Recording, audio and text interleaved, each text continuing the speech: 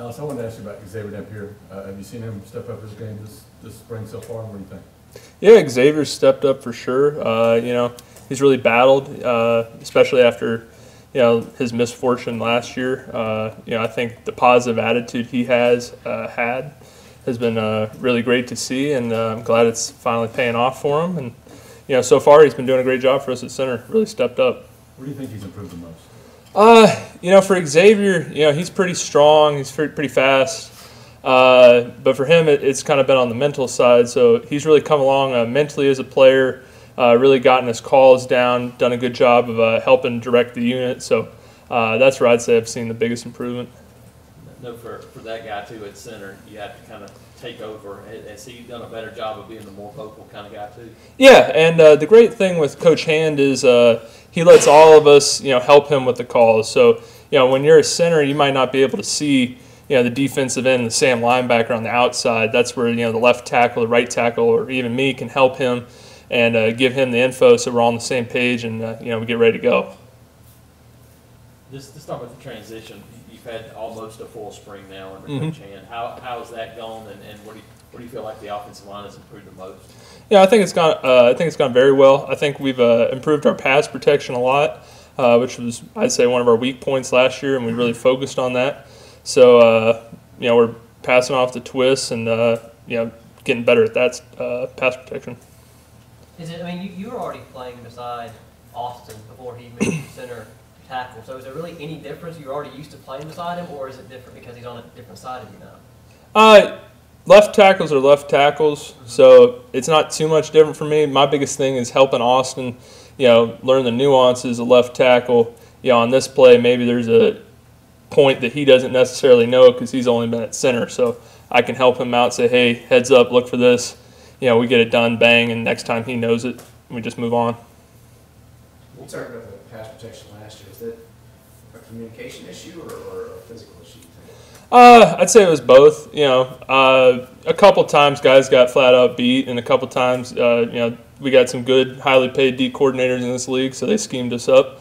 So, I'd say it's both, but I think as a whole, we really worked on improving that. How good do you think Austin can be at left tackle? I think Austin can be as good as he wants to be. Before he transferred for Ole Miss, he was going to start at right tackle as a true sophomore. So for him, he's athletic enough to do it. He's just got to work on his kick slides, work on handling those speed rushers, because I'd say that's the biggest difference between tackle and interior. You get some of those lanky guys that you don't necessarily see when you're on the inside messing with the War Daddies. I know there was a lot of discussion last year about your stamina and your splitting snaps there. I'm sure you're 100% now. Do you feel like you're back up to where you wanted to be and left the season off in 2013? Yeah, I think so. I'm really getting better at my pass protection, which has been a big deal for me. And then in the run game, as I continue to work in the weight room and get stronger, I can do pretty much all the stuff I want to do. So for me, it's just getting all those reps, getting my body used to it. And, this whole spring I've taken almost, I think, every rep at Orange Team left guard. So getting all those reps and getting all those looks has been great for me. What have you learned in this short period of time under her hand? Biggest thing I've learned under Coach Hand is just being a good person and helping your teammates around you. One thing's that I try to learn this spring is bring the guys in the back of the room up with me. So help those freshmen, help those guys develop their game. So that way, if someone does go down like I did, the next guy's ready to go, and we don't miss a beat. Has he cooked for you yet, guys? Yet? Not yet. He keeps talking about his brisket, so I'm excited to try it. What have you seen out of those young guys? Obviously, Markel is a guy that's kind of doing some things behind you. What have you seen out of that next group? Yeah, Markel is a very powerful run blocker. For him, it's just getting flexible and getting his feet under him. I think once he gets all that stuff done, he's going to take off. Mike Horton's been doing very well, and then we're trying to bring along Darius and Bailey and Tyler Carr and Caleb Kim and the rest of the unit. What about Braden? Now that he's kind of settled in there at guard, Mike said, "Hey, that guy's been dominating." What have you seen out of Braden this spring? Yeah, Braden's a very athletic.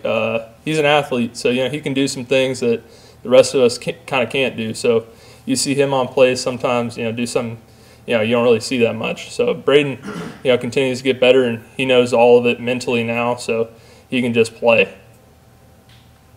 Alex, I mean, you go against them every day. I mean, how good does this defensive line look compared to the years past when you've gone up against them in practice? I think it's probably it might be our deepest unit since I've been here. We've got Carl, obviously, is a great pass rusher, great leader for him. Cowart's really improved, especially from last fall. D tackles, Mon's, a freaky athlete. Dontavius is always solid, using good technique and knows all that stuff. Marlon Davidson has really impressed me. I've been here for 5 years, and as far as freshmen coming in ready to play, especially coming in spring, he's as good as I've seen. Marlon Davidson's really impressed me, but he's got to keep working, keep improving. But he's solid. I think he's ready to play. And then you have Swain. He's a solid player. Bring along Paul James. I'm sure I'm forgetting 2 or 3. There's like 10 of them. But That's because they're deep. Yeah, they're deep. I think the D line's gonna be ready to play, and excited to see him this season. What you said about Marlon? Do you mean any early enrollee at any position, or just specifically D line? D line. He's been working D tackle. D tackle's not an easy position to come in and dominate from day one. Not that he's dominating, but he's playing solidly and doing what he's supposed to be doing. How much does he look like his brother? I mean, obviously you were here with Ken when he was here. Yeah, they're both big athletes, and they both can move. So, they're similar. I'd say Marlon's pretty explosive too. So, he's got some good tools to work with.